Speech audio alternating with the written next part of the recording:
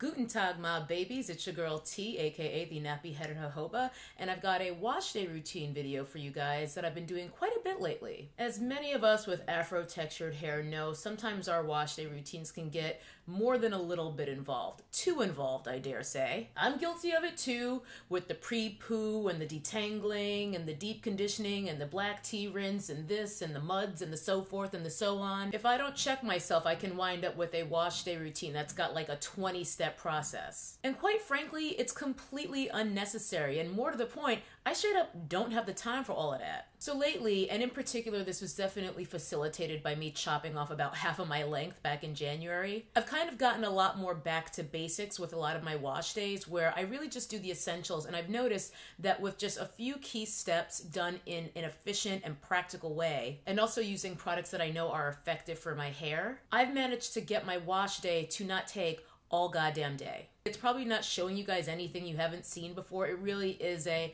hey, remember how it used to be just like wash, condition, move on with your life? That's kind of all we really need to do. It's nice to add in extra steps and treatments and, you know, things like that when you want to, but it really isn't always necessary. So this is the routine I've been doing on weeks where I've washed my hair relatively recently, you know, within the past week or two, and I just need to refresh, maybe get some shed hairs out, get my hair detangled, and move on with my life. I don't want to spend a whole day in my head. The night before, I had slapped a bunch of coconut oil in my hair, which is usual. If I'm not using my homemade pre-poo concoction, which you can see in this video, I still do use that, but I don't always use that because sometimes I just don't need it. The night before this wash day, I just went ahead and did some regular coconut oil because I will not wash my hair unless I have pre-pooed with coconut oil overnight. It doesn't have to be anything time consuming. I literally just ran some coconut oil through my hair before I went to bed, put on a plastic cap, and then the next day I was ready to go. You'll see that I'm shampooing with a moisturizing shampoo. This one is by Shea Moisture. I picked it up off the clearance rack, as you might be able to see from the stickers on the bottle. But I've used this shampoo 2 or 3 times and I actually really like it. I find it to be a pretty moisturizing shampoo, and it feels rather creamy in my hair, and it's got enough slip to it that I can actually detangle here, as you can see in some of these clips. Now remember, this is a wash day routine that is meant to be as efficient as possible, so I'm very careful and thoughtful about every step of it.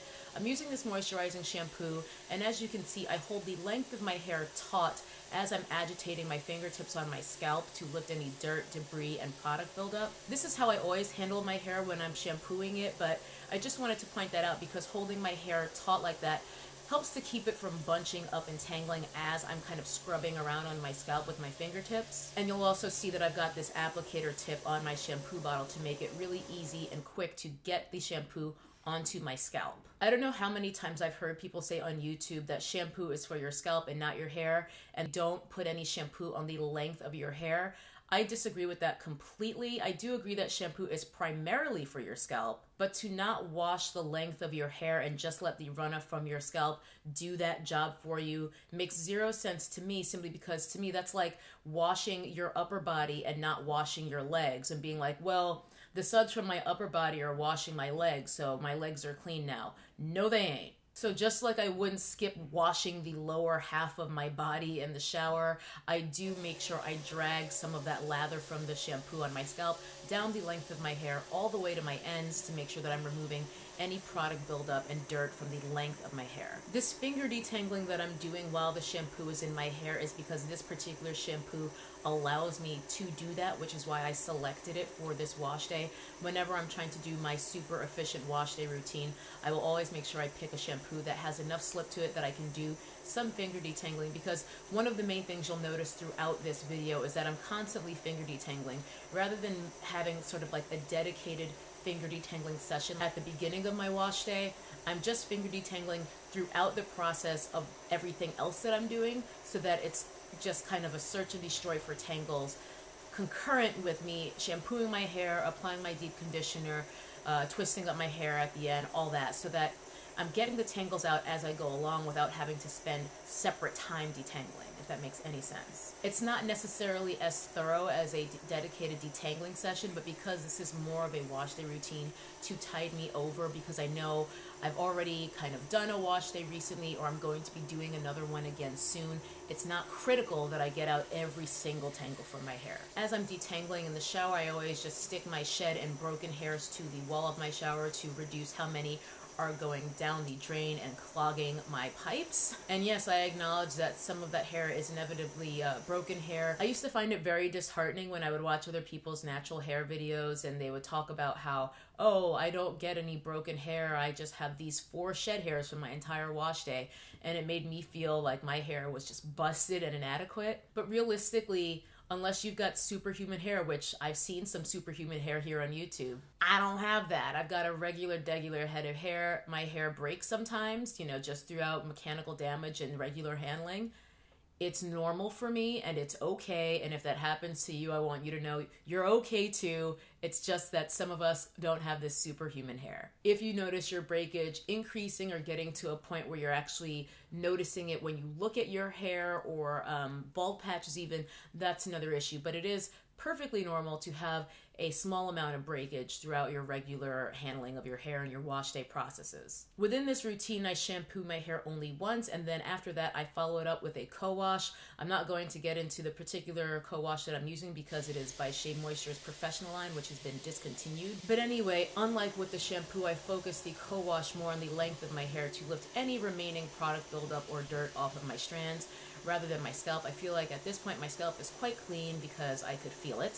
And I'm also using the co-wash as a way to sort of prime / precondition my hair for the deep conditioning step that will come next, because I don't bother with an instant or in shower, one of those like leave in 2 minutes and rinse out type of conditioners. I don't really use conditioners like that, period, but I especially don't use them in this wash day routine because, again, the aim here is to get this wash day to be as quick as possible. To be honest with you, I generally have co-washed less than once a year for the past several years. I don't believe co-washing is all that useful, and there wasn't generally a place for it within my wash day routines because I do shampoo, but it has been fitting in nicely with this particular wash day routine because I find that moisturizing shampoo plus co-wash, once of each on each section, seems to be the perfect amount of cleansing / prepping my hair for the next step. So I just rinse that co-wash out of my hair, twist it, and then move on to the next section. And then once I'm done with all of my sections, I go ahead and do an apple cider vinegar rinse, which I didn't realize was not caught on camera because I ran out of memory. So my camera cut off while I was doing my ACV rinse, but pretend that I'm doing it here. There, you get the idea. Pretend there was apple cider vinegar and water in there in a 4:1 ratio, and pretend I skeeted that all over my hair, and you get the point. After the apple cider vinegar rinse, I do usually run my head under the shower with some cool water really quickly just to rinse out the ACV.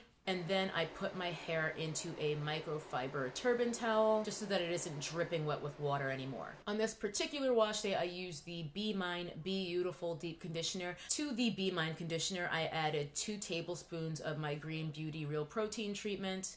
This is basically just hydrolyzed wheat protein in liquid form, as well as about a tablespoon of my Basvata oil from Lakshmi's Cupboard. I've talked about both this and the Real Protein treatment way too many times to get into it again here, so I will not repeat myself because I'm sure I will be boring my ride or dies. Long story short, both of those products are staples for me. The reason I went with an Ayurvedic oil infusion is, again, efficiency. Rather than using a powder or powder mix of Ayurvedic products and herbs, I decided to use an oil because it's much easier to rinse from my hair at the end. If it's an oil infusion, I don't really have to worry about any clumps of powder or debris being left in my hair because I didn't rinse adequately once I'm done. So an oil is definitely a much easier way to work Ayurveda into my hair routine, which I do on pretty much every wash day. I like to have some sort of Ayurvedic aspect to my wash day, every single wash day. And this is just an easier, more efficient way to do it for me rather than using a powder, even though a powder is probably a little bit more potent. So I mix all that stuff up, applied my deep conditioner, as you do. Pretty standard stuff. I think we all know how to put deep conditioner in our hair at this point. But this particular conditioner, I was really impressed with this Be Mine Deep Conditioner. It really melted into my strands. I know that's something that people say a lot about hair products when they like them, but I've never really, or at least I can't recall off the top of my head, a conditioner that applied to my hair so easily. It went in so easily that I didn't have to pull apart my hair and really find those pockets that didn't get product in the same way that I usually do. It seemed to just be able to kind of like penetrate into the section in a way I've never experienced before and find all those strands that didn't have product because it just smoothed through my hair so easily. So not only was this conditioner great for this routine because it was so quick to apply, but I also didn't need to use a crap ton of it. I measured out what I considered to be a normal amount of conditioner for my length, density, and heavy-handedness, and I still had about half of the mix left over when I was done, which is pretty impressive. Once the conditioner's in my hair, I just throw in a plastic cap and apply my heat source of choice for that day, whether it's my hot head cap or just my hooded dryer, whatever is more convenient for me on that particular day. And I'll use heat for anywhere from 15 to 30 minutes, never all that long, because again, this is supposed to be a wash day that doesn't take all damn day. I've changed angles here for this portion where I'm rinsing the conditioner out of my hair because I'm trying to figure out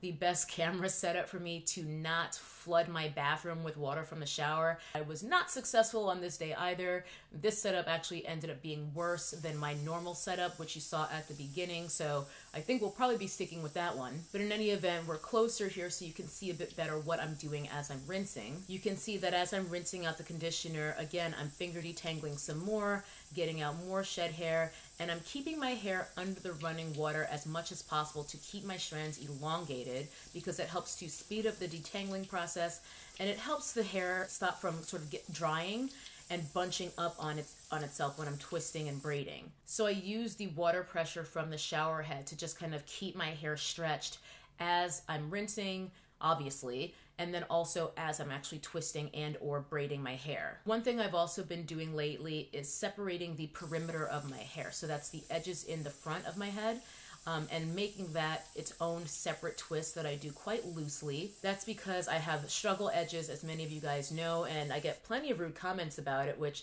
I never even used to be self-conscious about my edges, but the rude comments on YouTube have definitely started plucking my nerves. At this point, whether it's passive aggressive or just classic aggressive, if I get someone saying something out of pocket about my edges, I block them immediately. I actually really hate that YouTube has made me self-conscious about something that I was not self-conscious about before, but in any event, I am trying to be a little bit more gentle with my edges than I already am, and that's led me to experimenting with leaving my edges out of the sort of main sections in my head. And this helps me to reduce the amount of tugging on them so that they're not being incorporated into a larger section, say the first 2/4 of my head, like one on each side. They're not being pulled into that. They're sort of left out on their own, very loose twists in the front, and I just did one on either side. And then behind my edges there, I do just a regular braid with a goody ouchless barrette at the roots to help keep the roots stretched. I tend to get the most tangles at the roots of my hair,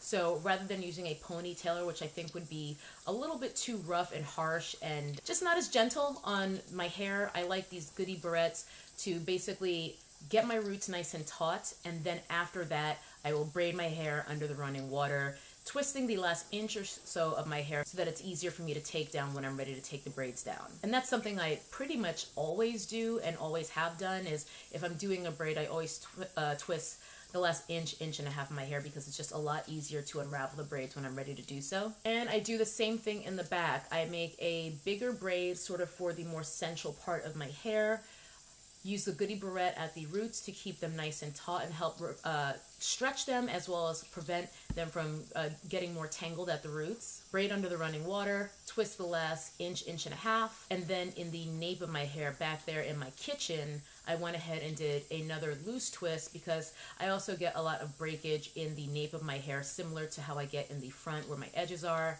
So I'm just trying to really baby those areas and be more gentle with them, basically keeping them out of all the drama I'm doing with the rest of my hair. And with all the sections, I just set the ends on my Curl Squad rollers from Protective Princess right here on YouTube. These are great because the rollers are made of silicone, so I don't have to worry about them absorbing any water, and I can really actually use the running water to keep my ends sort of stretched out and lengthened as I'm actually rolling them onto the roller under the shower head. So I do twists for the edges in the front and my kitchen in the back, and then braids in the center, mainly because braids help stretch the hair better, but twists are more gentle on the hair. So I want to be as gentle as possible around the perimeter of my hair, and then where my hair is a little bit more durable, I can use the braids to get a more effective stretch. Once my hair is twisted and braided in the shower with my goody barrettes on the roots to stretch them, I get out, pat my hair dry again, and then on top of those already installed braids and twists, I just pat my favorite moisturizer in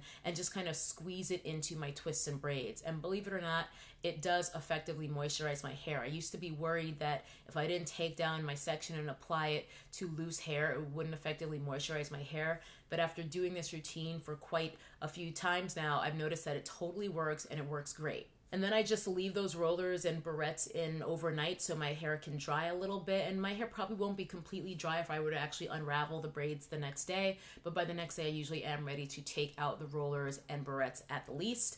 And I'll just leave the twists and braids intact until I'm ready to either put my hair into a style, or I'll just rock a turban, a hat, or a hair hat. This entire routine from start to finish doesn't take me long at all. It only takes me about an hour and a half, which an hour and a half is actually a pretty short amount of time for me to do a complete wash day. As you can see, this is no revolutionary wash day technique by any stretch of the imagination. It's basically just cleanse, condition, twist, or braid. But by eliminating a lot of the extras that we sometimes feel like we need to do but don't really, it allows me to stay on top of my hair, prevent tangles from getting worse, which overall makes detangling quicker. Anyway, I hope this video was helpful. I just wanted to show you guys what I've been doing on my wash days lately, because this routine has allowed me to wash my hair a lot more frequently, which is really nice, especially since I do work out, and with sweating and stuff, it's nice to not to have to worry about setting aside an entire day, which means you often have to postpone your wash day longer than you might like to. I can do this pretty much on the fly as long as I remember to put the coconut oil in my hair the night before. That is it for today's video. I hope you guys are having a marvelous weekend, and I will see you guys in the next video. Bye-bye. That's a nappy-headed hose there, I'm gonna tell you that now.